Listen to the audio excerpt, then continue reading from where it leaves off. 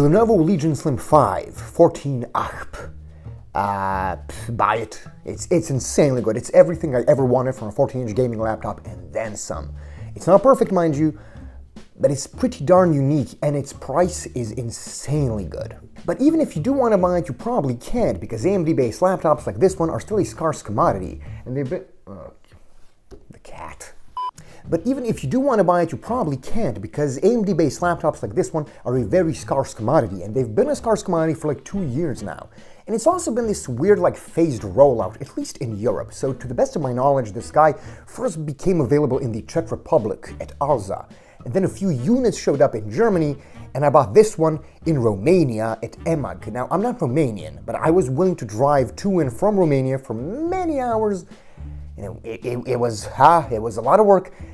And let me tell you, I do not regret it whatsoever. It's that good. Now, before we delve into the specifics, right, the strengths and weaknesses of this specific laptop, I feel the need to mention my burning hate towards the way laptops are reviewed these days on YouTube. It's absolutely horrendous. Like, all of these videos follow the exact same structure and pattern, and that's generally fine.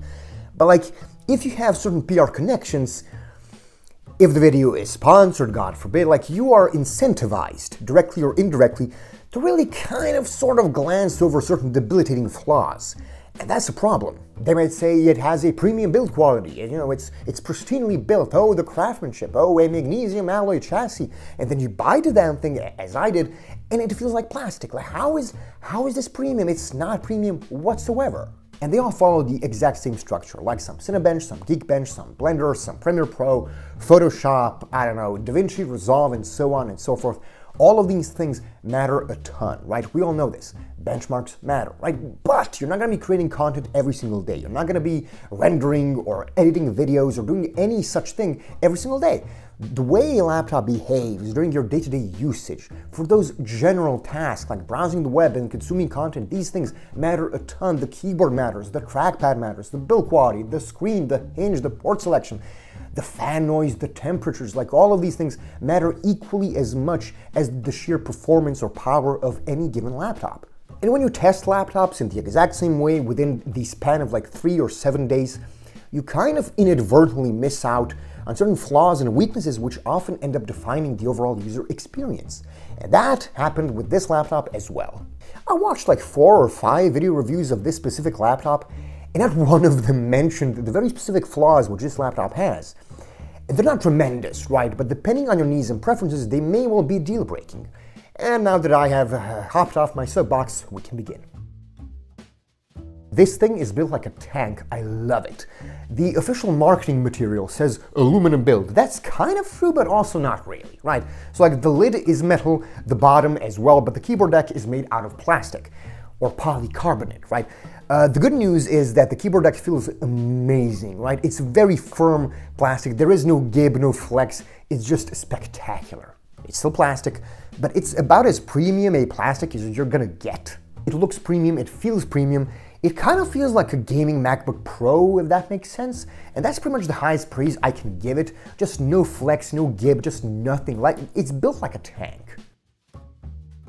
I've had 0 flaws and 0 defects, like my unit has been absolutely pristine from day one. The hinge, the keyboard, and trackpad have all been absolutely spectacular.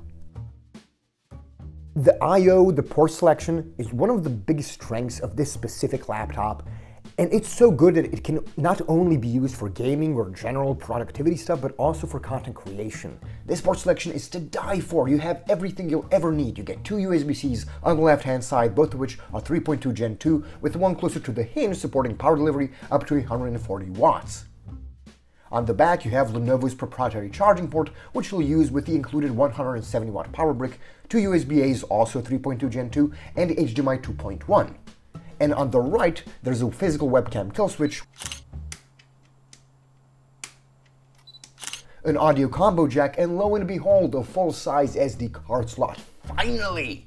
Our cries have been heard, or my cries at least. This thing is at once both a phenomenal gaming laptop and a content creator's dream machine. This 14.5-inch OLED panel is absolutely spectacular, and like, until you use an OLED panel, it's hard to really grasp and understand just how jaw-droppingly good it is. It's absolutely mind-blowing.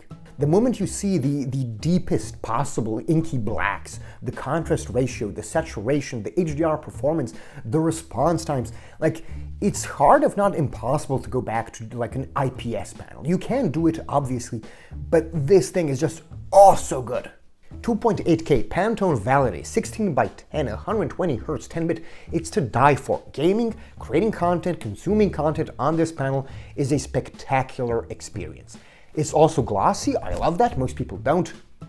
You know, you do you, right? But if you like glossy panels, this thing is amazing.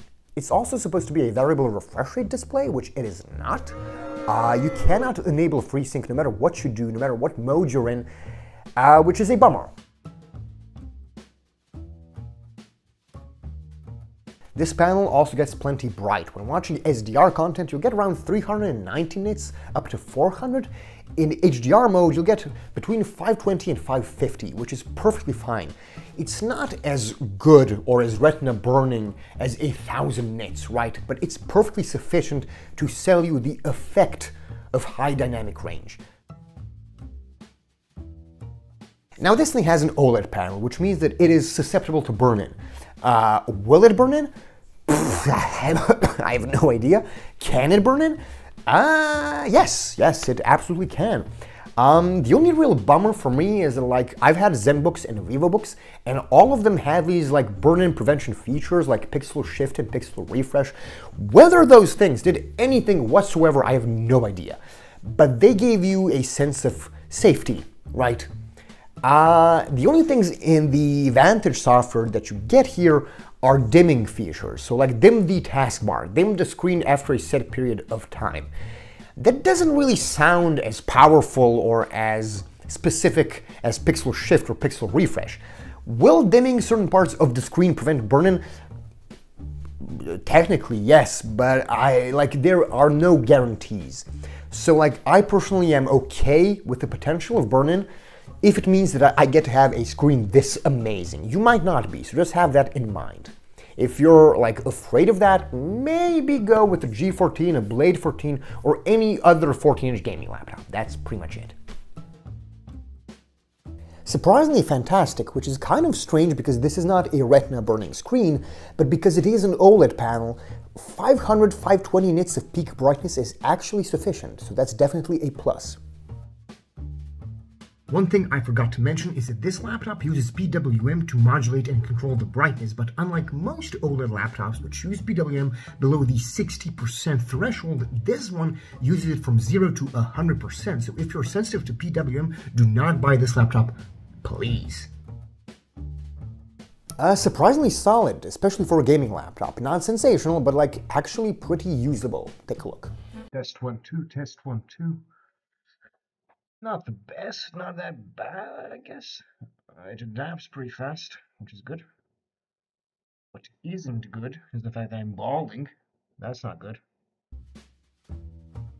Gaming laptops are not really known for their keyboards, but this guy is an exception. Oh my god, this keyboard is spectacular. The keys are crisp, firm, lots of key travel, just nothing to complain about whatsoever. In fact, this is the best keyboard I've used on any gaming laptop ever, which is not a very high bar, right? But it's better than any G14, M16, TUF, Scar, Omen, Victus, Razer Blade, you name it. It's absolutely spectacular. Now, I am a content writer, copywriter by trade. I type every single day for many hours, and I could use this keyboard for as long as I live. It's that good. Now, that is like a hyperbole, but it's the truth. It's phenomenal. There is a single zone white backlight, which as you can see looks perfectly fine and is totally sufficient. No RGB. To some people that will be a deal breaker. To me, I really couldn't care less. I find it a bit tacky and over the top and maybe a bit childish, but that's just me. Just keep in mind that this thing will be white for as long as you own it, so that's it.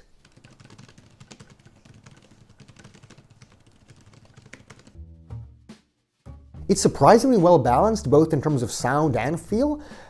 It's glass, it's large and spacious. The clicks are on the louder side, but they're not crazy loud. And overall, it's just a great trackpad, but like nothing spectacular, which is totally fine.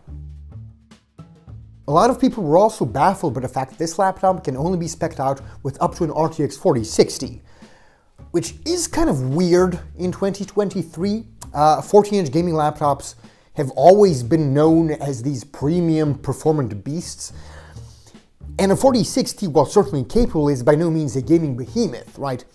On the other hand, this laptop looks premium, feels premium, but it's actually competitively priced, and is sort of this value champion, so a 4060 does make sense. The mobile 4060 has the exact same die as the desktop 4060, which means that it performs within spitting distance, which is to say, pretty darn good. I've been playing everything at either native res or 2K, mostly maxed out with DLSS, and it's been amazing. Now, there are 3 different performance modes: quiet, balanced, and performance, and they cap the GPU power draw at 60, 70, and 100 watts respectively. Now, on paper, that sounds like a tremendous difference. In actuality, though, as far as gaming goes, it doesn't really make that big a difference. By increasing the power draw from 60 to 100 watts, you would expect that to make a pretty tangible performance difference. But in actuality, all you're getting is between 10 and 20% better performance depending on the title. More often than not, it's around 10%, which doesn't really justify the increase in power draw in higher temperatures and a lot more fan noise. You do get better 1% lows, but it's not as big a difference as you would expect.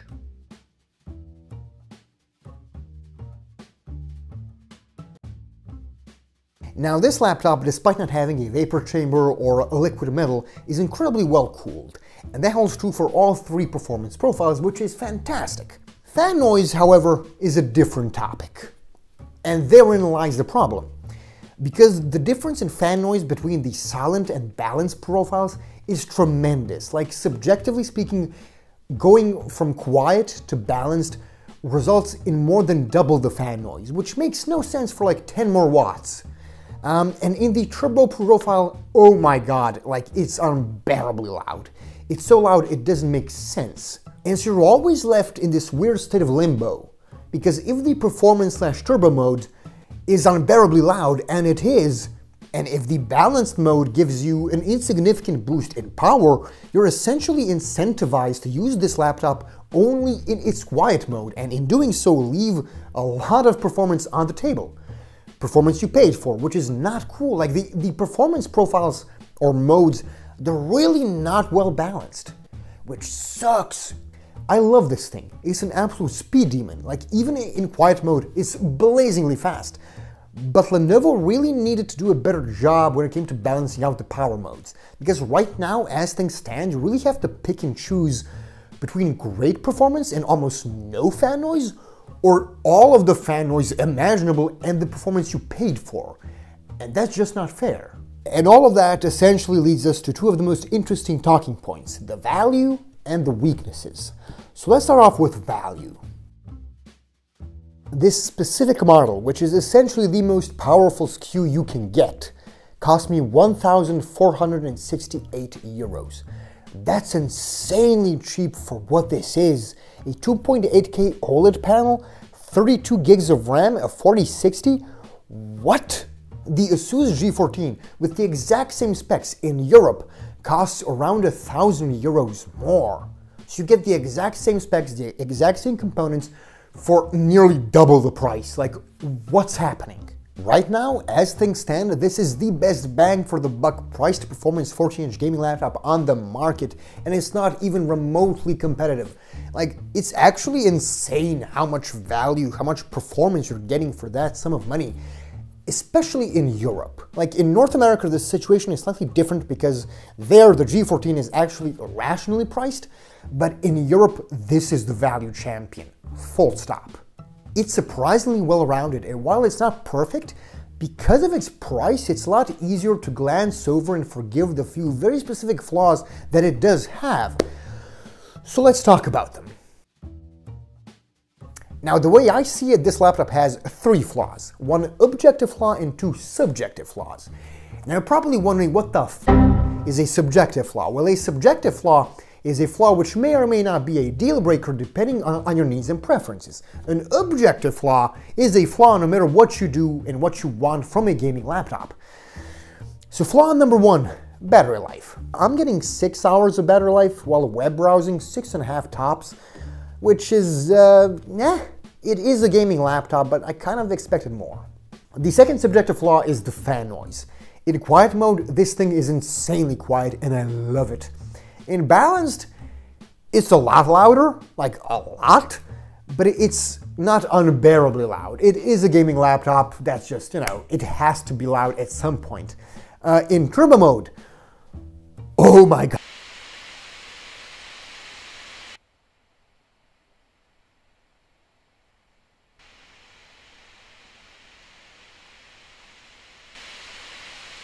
I was benchmarking Red Dead 2 and I had to go and pee, and so I did. And I still heard the fans through 2 walls, 2 doors, and the sound of me peeing. It was insane.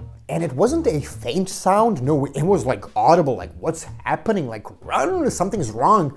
And it's made all the more bewildering once you compare it and juxtapose it to just how silent this laptop is in quiet mode. Like it's like a completely different class of laptop.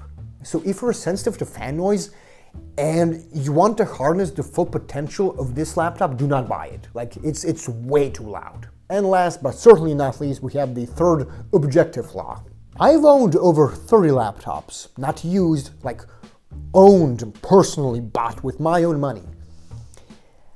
This laptop has some of the worst piece of speakers I've ever heard. Like, oh my god, how is it this bad? First of all, there is no bass.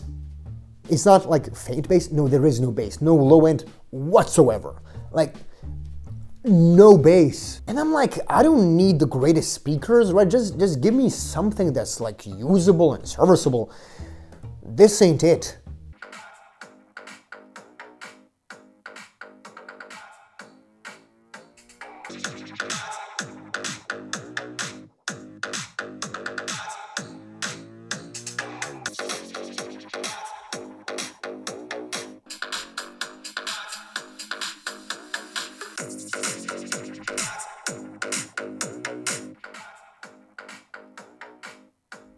Look how they mess with my boy. It's still sufficient for gaming, for podcasts, for YouTube, for music. Nope. No. Just disgusting. Like, no. Just no.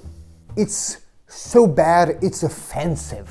Like, how is this possible? If you listen to music, if you like sound, do not buy this laptop.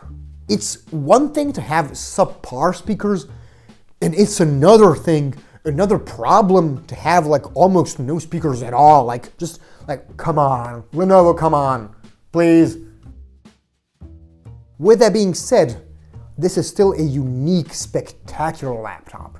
There is nothing quite like it. The performance, the screen, the keyboard, the port selection, the price, it's incredible. And if you buy it, you will love it. I guarantee it.